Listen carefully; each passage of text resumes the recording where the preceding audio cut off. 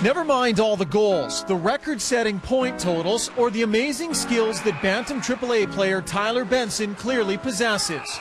This 14-year-old's most impressive trait reveals itself when he's asked about his own success this season. I have to give credit to my teammates. They've helped me up so much this year and supported me with everything. And my coaches who've given me every opportunity on the ice for what I've done. What he's done has been nothing short of amazing.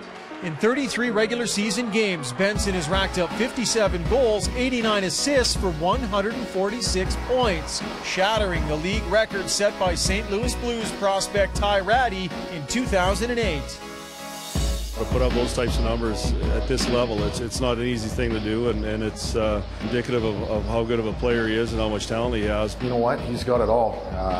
He's got the playmaking ability and he's got the scoring touch. He just makes the right play with the puck all the time and uses his teammates very well and makes everybody better around him. Word of Benson's talent spread quickly. Much of the season, his team has played in front of packed arenas, and scouts have been watching his every move.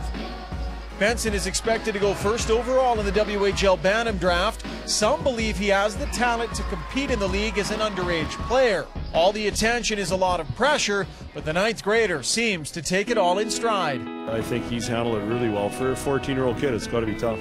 Talking with players that have played versus him, they say they haven't seen anybody that good at 14 years of age. It's just been really cool and seeing everybody coming out to watch me and my team.